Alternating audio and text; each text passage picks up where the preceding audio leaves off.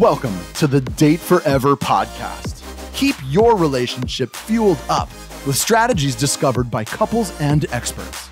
Because at Fuel Collective, we believe better relationships will equal a better world. You are about to discover specific insights and tools that cost little or nothing to implement to help you date forever. And now, here are your hosts, a couple who always have a half-packed suitcase and a date night in the calendar, Sammy and Nathan Yeager. Welcome to the Date Forever podcast. Today we're talking all about managing your relationships while remote working. Things we're going to touch on is how to stay connected while remote working, how to show up as your whole self, and how to manage your relationship while you're together with your partner all the time. Now let's get into it. Welcome to the Date Forever podcast, everyone. Today our guest is Sarah Riegelhuth. She is a serial entrepreneur and investor in startups, having founded 8 since 2009.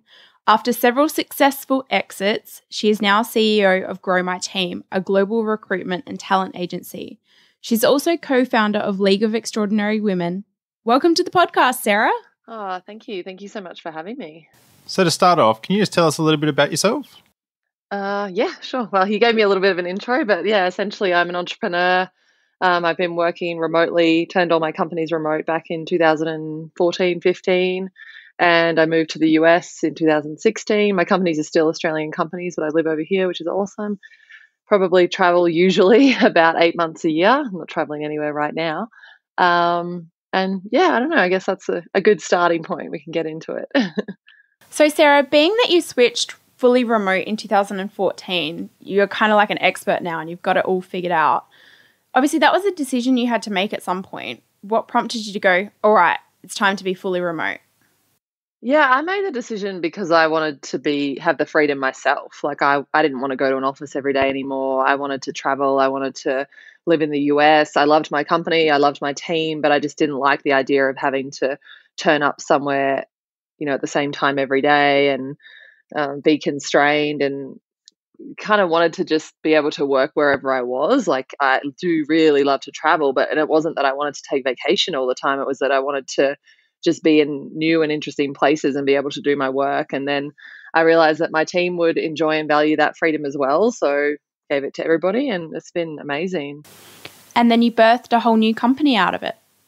Well, yeah, I mean, it was kind of interesting because Wealth Enhancers was the financial planning company that I was running at the time that I decided to start turning remote. And then very soon after, because it was 2014 that we actually launched Grow My Team as a little side project with a couple of other entrepreneurs, basically to be our own recruitment arm for remote talent. And then over the years, I had 3 other co-founders. I bought them all out over the years. And when I sold Wealth Enhancers last year, it was the year before now, 2018. Yeah, when I sold Wealth Enhancers in 2018, I went full-time into Grow My Team from January in 2019. Amazing. So what would you say was the most challenging part about flicking the switch at that point? We did it gradually. So honestly, it wasn't really challenging. It surprised me how good it was. So that's why I ended up turning the whole company remote. So I hired a financial controller, Michelle, out of the Philippines, who still works for me. She works for one of my other companies. And so she's been with us for 6 years. And I was just like blown away by how well we got on. We became friends almost immediately. I traveled to the Philippines a lot because my uncle lives there. So I caught up with her on my next trip. And she was really talented. She was doing a great job. She fit in really well with the team. And I was like, wow, this is amazing. So then I just started hiring people all over the place. I guess there was still that transition period for me where I just had my own like guilt or like, can life really be this good? Like, is it really okay for me to like go and work by the beach or in a cafe or in some other country? And, that was just like something I had to work through for myself. So we moved very quickly from offices into co-working spaces and started to grow our team remotely internationally. And then over time got rid of the co-working spaces as well. But I moved to Sydney I moved to the US in 2016. I think I was in Sydney 2014 and 15. So I kind of tested the remote work thing because I was from Melbourne originally, like just in another state, but I worked from home the whole time. And we did have an office in Sydney, like a co-working space with a couple of team members in there, but I never really went into that office because I was like, well, this is the time to kind of softly try it. And then eventually I just did my move to America that I wanted to do. And ultimately we got rid of the co-working spaces and everybody went fully remote. So it was a little bit of a transition.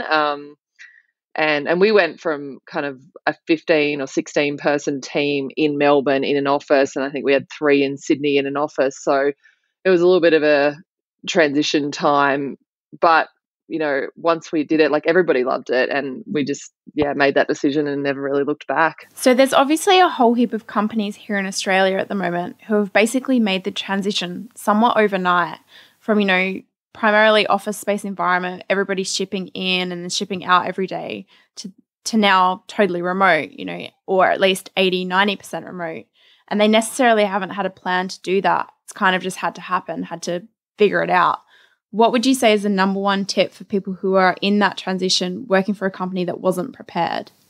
I mean, it's hard to say the number one tip because every company size is different and like what that technology and structures all look like is different. But for you as an individual, I suppose, my tip would be just to figure out, and hopefully you have a little bit of freedom and flexibility within your organization, but figure out how you work best. And I think that's the coolest thing about working flexibly and remotely is like not necessarily having to conform to these structures of like, I have to be in at this time, I have my lunch break at this time, and I leave at that time. You can sort of start to tap into your own energetic rhythms. And I know myself, I'm quite an early morning person. So sometimes I kind of have a rule, like if I wake up after 4 a.m., rather than just lie around, I usually have a lot of creative energy at that time. So I will just get up and start working. It doesn't happen that often. I'm probably usually get up around 6 or 7, but if it does happen, it's like very cool that I can just go downstairs and get some work done, or even just bring my laptop into bed and just do some writing or whatever it might be. So I think it's really cool to like start to tap into your own energetic rhythms, and that goes also beyond that into just like where you like to work and how you like to work. Like what kind of light do you like? What kind of room do you like? And you have the choice within your house, which is probably somewhere that you like because you live there, versus your office, which may not be your preference of environment. It might just happen to be where the company you work for is located. So finding that place within your home where you like to work. At this point, like I do have a little office set up in my home, but I mean, I honestly, like I'm actually recording in my bedroom right now because I have people downstairs. I often work on the couch if I just feel like doing some emails, like my end of day work, where I'm just like, okay, I've done all the creative stuff, I've done all the like important stuff, and now I'm just doing a bit of like admin. Like it's kind of nice to light a candle and sit on the couch and do it. And I mean, obviously somebody else could probably come on here and argue about ergonomics and posture and all of those kinds of things. But the other cool thing about working remotely is you can get up and go for a walk or do some yoga in the middle of the day or all sorts of things. I do think it's important for everyone to consider and remember that right now is like a very unique, like we've, as you guys mentioned, we've been thrown into remote. We're probably in our house with other people like partners or kids, sometimes parents, roommates, flatmates, animals. And that's not how my life has been for the last 5 years. Like I was very a deliberate and structured, chosen way of doing things. So there's definitely some added complications, but the other cool thing is there's a lot more tolerance right now for if your dog does pop its head up on your Zoom call, nobody really minds because their dog's doing the same thing. So there's definitely some couples out there who are navigating like being around their partner for this volume of time, trying to like cohesively work, play and live all in the same space. Do you have any advice around that? I think it's about finding your rhythms as a couple as well and making sure you're still creating ways to have separation. So going to different parts of the house and diving into your work, like that is a real disconnect from each other, because I know when I'm working, it's like I'm head into it. I'm thinking about work. I'm talking with my team. Like I'm really there in that kind of space and environment. And then it's like nice when I go and see my partner later in the day or whatever. I'm actually with a new partner. So we met a week before quarantine and decided to quarantine together. So we're like 2 months in and doing the whole thing. And it's really amazing, actually. I guess we got lucky and that's why we decided to quarantine together. But like we've got a good rhythm going where, he's writing his book right now. I'm working on growing the company. We just closed a capital raise. We're starting tech development. So we're both like, he's launching a company as well. We're both pretty like in it right now and doing a lot. So we just have our rhythm where we do our thing and then we come together later in the day. But I think you can also still make it fun. You can still cook dinner, a special dinner, and have like sit down with a candle and have like a little date night, or I don't know, send each other like a sexy text from downstairs or whatever. Like there's fun things you can still do. And I think it's just about trying to create that separation within. And then maybe you used to go running together or something like that. Maybe don't right now. Like maybe go do your own workouts, because that might have been your one time during the day. I don't know, like you might get up and go to the gym together or go to yoga or go for a run, and then you go off and do your respective offices, but that's not the thing anymore. So maybe looking at like where can we break up what we're doing. So maybe doing the workouts separately, or one of you cooking dinner while the other one rests, and then bringing the dinner. And it's like, looking for things that you can separate. So you touched on a little bit earlier about, I guess, trying to find your energetic rhythms. So one of the real challenges of remote working is that there's no real set beginning and end to your work days. So how do you avoid the creep of starting earlier and finishing later, and then your work ends up taking over your life? I mean, the thing I'd throw back at you is, are people really going to the office at 9 o'clock and leaving at 5? Or are they getting in at 7:30 and leaving at 7 p.m.? Because I think the creep happens, and we've got smartphones, and then people are still working on their way home. So I think that kind of happens anyway. Not to like, I'm not unvalid. What's the word? I'm not like taking away from what you're saying, but I think that creep actually came with the advent of all of the technology that we have, and the fact that we all have laptops, we all have smartphones, and we all have it all. But it is a valid point. And I think what the advantage of working from home can be is, rather than going to the office all day and then still carrying on work when you're at home, when you should be connecting with your partner or hanging out with your friends or whatever, we can actually split up the day a bit and have time where we're not working and we're doing what we want to do. So have a longer lunch break, take 2-3 hours in the middle of the day, do some yoga, have lunch, read a book, and then come back to it. So I think it does require a little bit of discipline. It also requires a little bit of letting go of the guilt of like exactly how you should be working in these structures that we've been bound to for so long, and leaning into trusting yourself to get your job done and to do your work. I also think one of the benefits, there's a lot of benefits of flexibility. And yeah, maybe one of the downsides is that you might work different odd hours, but as I said, the benefit could be that you took a 3-hour lunch break, or that you went to the hairdresser. Well, we don't get to go to the hairdresser right now, but you know what I mean? You're doing something that you would normally not, but you could sit there and do your work and maybe dial into a meeting or something. So you kind of like this flexibility, there's pros and cons. And I think becoming good at switching off is really important. But I mean, I think for many people that exists in or out of the office. Yeah. So I know that one of the things that works really well for us is actually having a dedicated office space in our house. Because initially when Sammy first started being remote, we felt like the work was encroaching on the rest of our life. And so one of the things that worked really well for us was having a door between the office and between our leisure time. So it was really great to be able to shut the door on work and then be able to move into our leisure time and put a bit of a barrier between work and leisure. Especially right now when we can't go and work in the cafe or somewhere else. I think it's like, I definitely use my desk and my office space that I have at home a lot now. I'm probably using it 80% of the time, whereas I didn't actually used to use it that often, because some days I'd be like, oh, I feel like going working in a cafe, just having people around me, or I'd be traveling, or I'd be at a friend's place and I'd take my laptop and just hang out there and work. So it was like not as often that I used to use it when I was just living my normal life. But now that we're all kind of a little bit more quarantined in our homes, like I definitely think having your own space, and I'm making a lot more use of my own space right now for sure. I know that a lot of people have quite strong social ties with their workmates.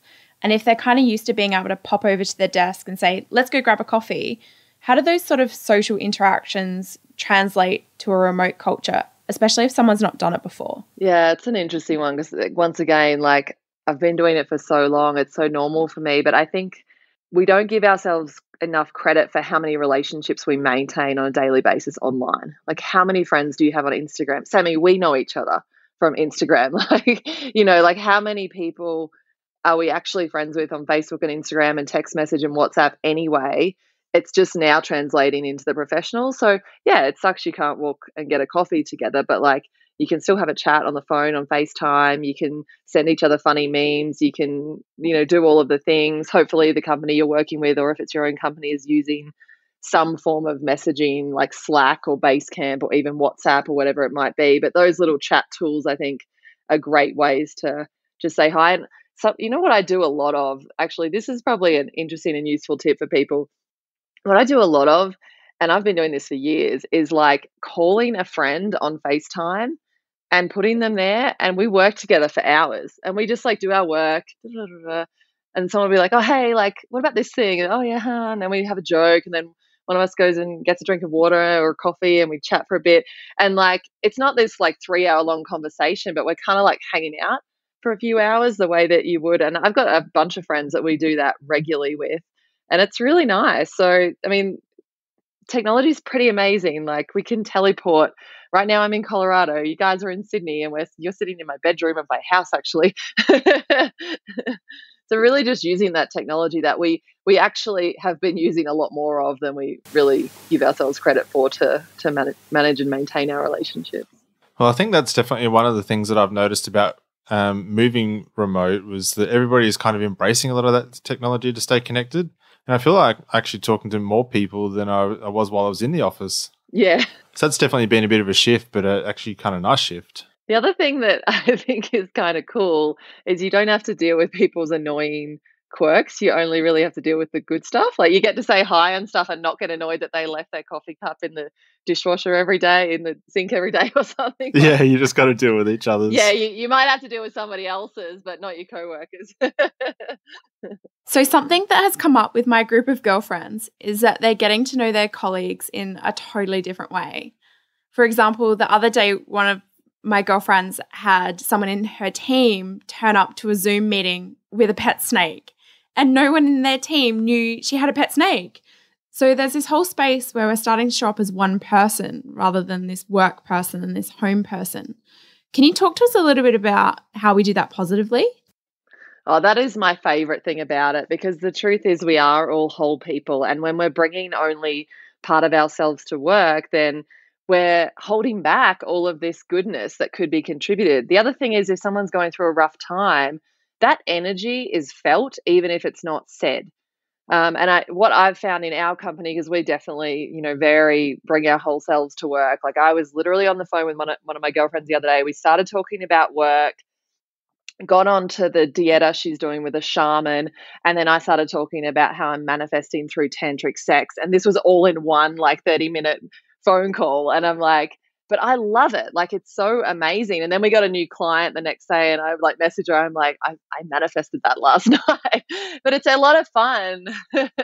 It's a lot of fun, but it's like, I love knowing all of my teammates at that level, and it's who they are. And we've got one girl right now whose dad's really sick in hospital. We've been through a lot. I've been through a breakdown, and everybody knows, and everybody can get around and support you, rather than you kind of like showing up half-assed, which is very reasonable if you're going through something traumatic in your personal life. But if nobody knows, people just start thinking you're disengaged, you've lost interest, like something's going on, but they don't know what it is. And so bringing your whole self is bringing all that goodness, as well as, some of the tough stuff. And I think what we've found is it really bonds our team. So my team is completely remote. We've never had an office in Grow My Team. We're all over the world. Theodora, as an example, is one of my best girlfriends. I've only met her once in Israel last year in September. We've been working together for a couple of years. We're a very, very close team, like very good friendships. We know a lot about each other, and it's such a beautiful thing. And I'm super excited that the rest of the world is starting to catch up and join this way of working, because it's nice to learn these other things about your coworkers and we all have different sides to ourselves, and it's so fun to get to know all of those different parts and pieces of each of us. Yeah, that's so true. And I think we're actually learning a lot about our own partners as well, because I guess Sammy hasn't really seen me as my work self all that much. And that might differ from normal life as well. So I think we're actually learning a lot about our partners as well as and how we might communicate differently in the workplace and stuff like that too. Cool. Could be a bit of a turn on sometimes as well. You never know. Like, damn, I love it how you threw down. So, well, I guess that kind of leads into like, how do you keep the romance alive with your partner when you're being exposed to their spreadsheets and their office voice?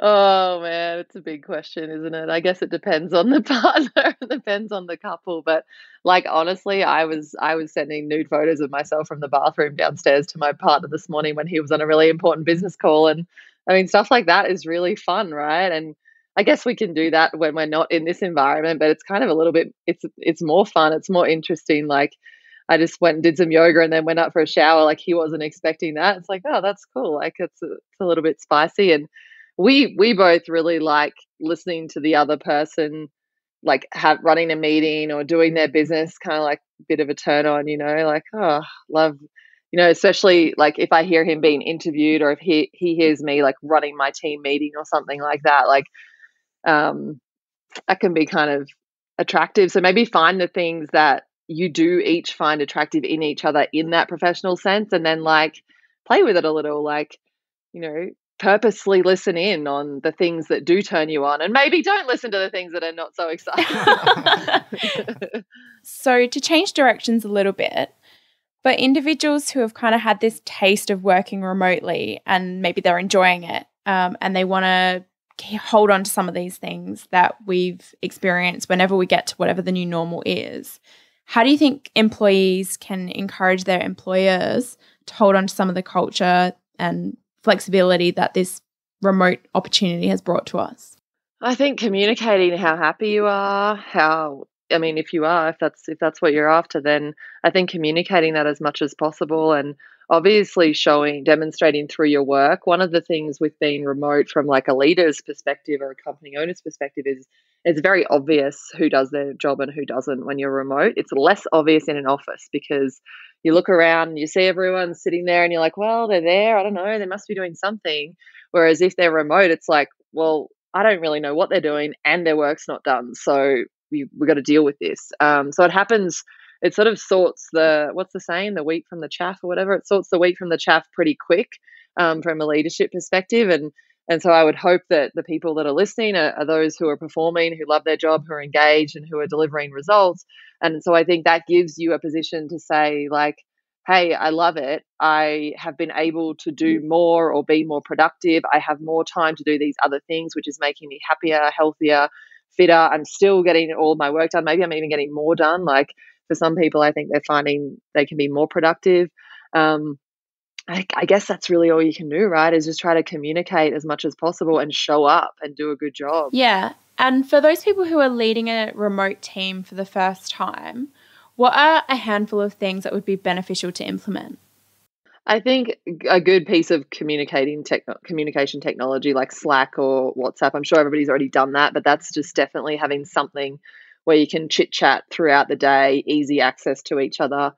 A weekly meeting at the very least, if you're all in the same time zone, a very short daily huddle can work well, like 15 minutes, just jumping on, say hi in the morning with a coffee, maybe what are the top 3 priorities you're working on today or something like that, some kind of little kind of accountability piece, conversation starter type thing. And then I think checking in, like asking how they're doing, like remembering the whole person, like we were talking about earlier, and just dropping a line, using these different types of technology to say hi. Like I leave voice notes to my team on WhatsApp quite often outside of our normal communication software. We use Basecamp for all of our workflow and communications and everything. That's where all like most of the stuff goes. But every so often I'll just drop one of them a voice note like, hey, how you doing? Just give them a little update on what I've been doing, tell them they did a good job. Things like that, I think, make a really big positive impact on your team. And it reminds you to just see like how they're doing holistically, not just with their job, but they are right now, especially in very new circumstances, new situations. Ask them genuinely, like, what is hard right now? What is challenging you? Just letting your team vent some of that can just relieve it a little bit for a minute. They're heard, they're understood, they're seen. Thanks for sharing that, Sarah. I think some of those tips are great just as a leader generally, not even of a remote team, but just leading a team. Yeah. So before we say goodbye, I want to share a few of the values that we have at Fuel Collective. They're to love life, to date forever, and to be the change.